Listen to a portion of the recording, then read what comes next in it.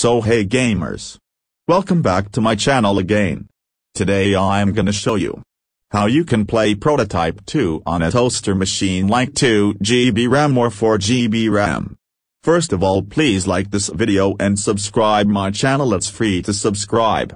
Now the system requirements of this game is pretty much low, but then also it still lags. So without wasting your time, let's start the video with some short intro.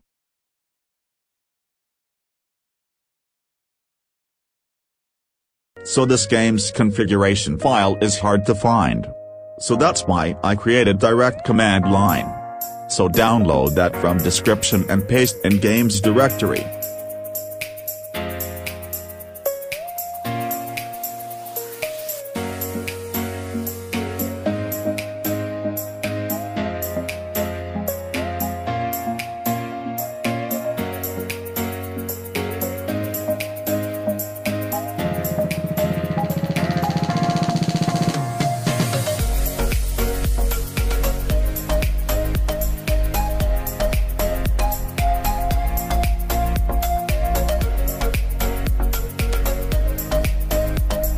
Now go to display settings and set the game performance to high like this.